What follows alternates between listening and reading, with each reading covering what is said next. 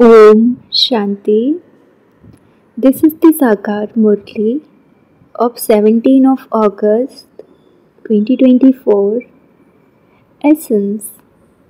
Sweet children, do not have love for perishable bodies, but have love for the imperishable Father, and you will become liberated from crying. Question: what is the unrighteous love and what are its consequences? Answer: to have attachment to perishable bodies is to have unrighteous love. Those who have attachment to perishable things cry. There is crying because of body consciousness. In the golden age, all are soul conscious, and there is therefore no question of crying. Those who cry end up losing everything. The imperishable children of the imperishable Father now receive those teachings. Become soul conscious and you will be liberated from crying. Om Shanti. Only you children know that souls are imperishable and that the Father is also imperishable. So whom should you love? Imperishable souls? It is only imperishable ones that should be loved. One should not love perishable bodies. The whole world is perishable. Everything is perishable. This body is also perishable, whereas the soul is imperishable. Love for a soul is imperishable. A soul never dies. This is said to be righteous. The Father says, you have become unrighteous.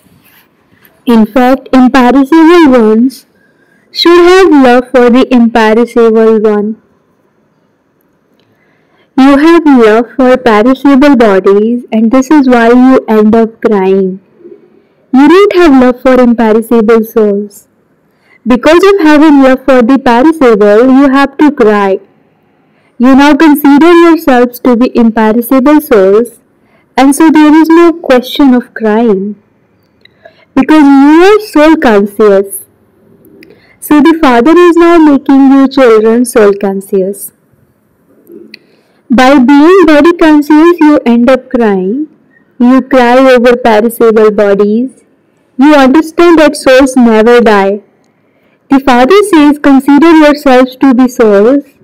So you are imperishable souls, imperishable children of the imperishable Father. You don't need to cry. A soul saves a body and goes and plays another part. This is a play. Why do you have attachment to a body?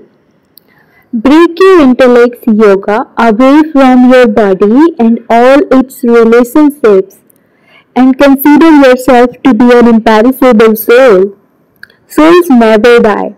It is also remembered, those who cry lose out. By becoming soul conscious, you will become worthy. So the Father comes and makes you soul conscious from body conscious. He says, how is it that you have forgotten everything? You have had to cry for birth after birth. You are now being given teachings to become soul conscious once again. Then you will never cry. This is a world of tears, whereas that is a world of laughter. This is a world of sorrow, whereas that is a world of happiness. The Father gives you teachings in a very nice way. The imperishable children of the imperishable Father are receiving teachings. These people are body conscious and they give teachings while only looking at bodies. People cry when they remember a body. They even see that that body has been destroyed. And so what would be the benefit of remembering it? Would you remember essence? The imperishable thing, bracket soul, went and took another body.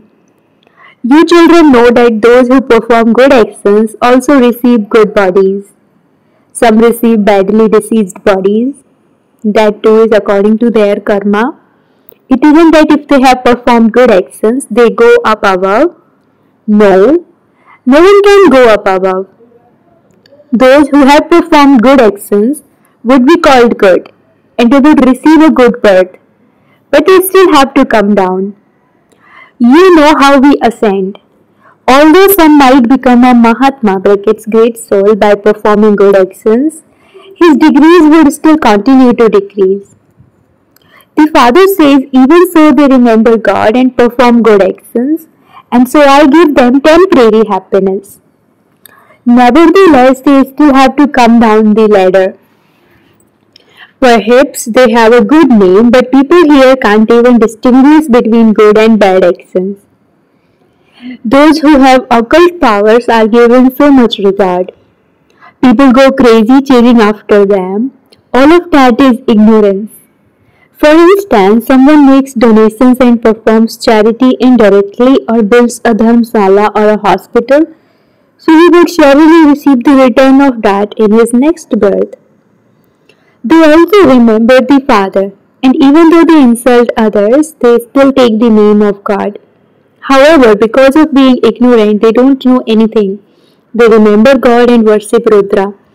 They consider Rudra to be God.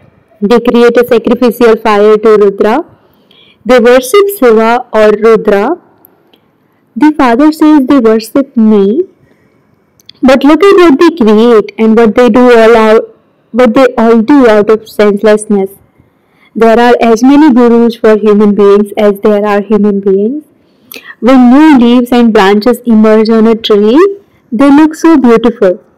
Because of being Satoguni, they are praised. The Father says this is a world of those who have love for perishable things. Some have so much love that it is as though they go crazy out of attachment. Even important businessmen go crazy out of attachment. Because women don't have this knowledge. When they become widows, they cry so much in remembrance of those perishable bodies. You now consider yourselves to be souls and you look at others as souls. And so there isn't the slightest sorrow. A study is said to be a source of income. There is also an aim and objective in studying. However, that is for one birth. They receive a salary from the government. They study and then do business. Only then do they receive money. Here, this is something new. How do you fill your aprons with the imperishable jewels of this knowledge? The soul understands that Baba is giving us the imperishable treasure of this knowledge. God is teaching you, and so He would surely make you into gods and goddesses. However, it is in fact wrong to consider Lakshmi and Narayan to be a god and goddesses. You children now know that when we become body conscious, our intellects become so degraded that it is as though our intellects become like animal intellects. They take care of animals so well. The service of human beings is nothing at all. Race horses are looked after so well. Look at the condition of people here. They look after dogs with so much love. They even let them lick them. They even let animals go to sleep with them. Look what the condition of the world has become. This business does not exist there in the golden age. So the Father says, children, Maya, Ravan has made you unrighteous. This is the unrighteous kingdom. People are unrighteous, and so the whole world becomes unrighteous. Look how much difference there is between the righteous world and this unrighteous world. Look at the condition of the iron age. I am establishing heaven, and so Maya also shows you her heaven. She tempts you. There is so much artificial wealth. They believe that they are sitting in heaven here. There aren't such tall buildings of 100 stories in heaven. Look how they decorate the buildings. There aren't even 2-story buildings there. There are very few people there. What would you do with so much land? Here, people fight and quarrel so much over land. There, all the land belongs to you. There is the difference of day and night. Those are worldly fathers, and this one is the Parlokik Father. What does the Parloki Father not give you, children? You have been performing devotion for half a cycle. The Father tells you clearly, you don't receive liberation by doing that. That is, you cannot meet me through that. You meet me in the land of liberation. I reside in the land of liberation, and you too reside in the land of liberation. You didn't go to heaven from there. I am not there in heaven. This too is in the drama. It will then repeat identically. You will then forget this knowledge. It will disappear. How could there be this knowledge of the Gita until the confluence age comes? All the scriptures etc. that exist are scriptures of the path of devotion. You are now listening to this knowledge. I am the seed, the ocean of knowledge. I don't allow you to do anything, not even to fall at my feet. Whose feet would you fall at? Shiv Baba doesn't have feet. That would be falling at the feet of Brahma. I am your slave. He is said to be incorporeal and egoless. However, it is only when he comes here to act that he is said to be egoless. The Father gives you a lot of this knowledge. This is the donation of the imperishable rules of knowledge. It is then up to you as to how much you take.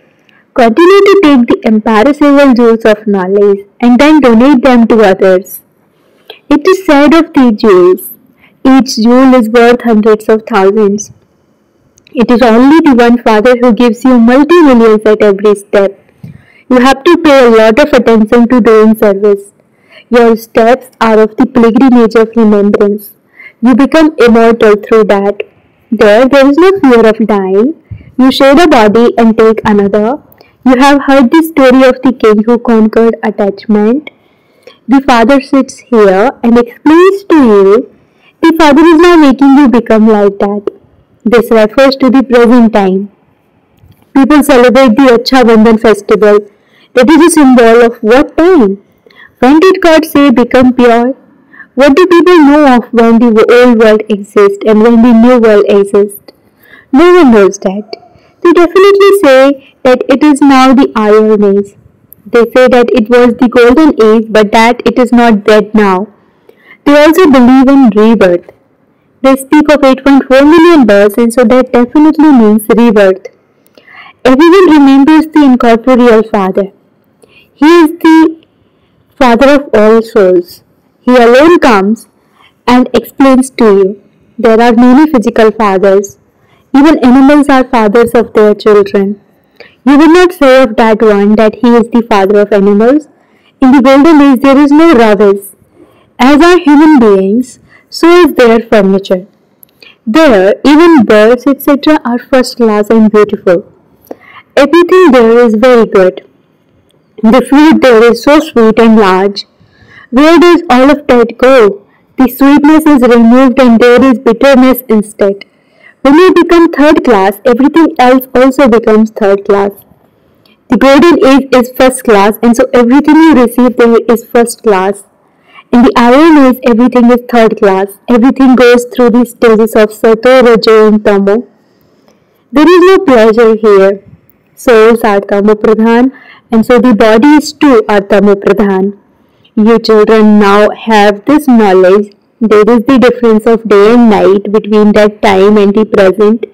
The Father is making you so elevated.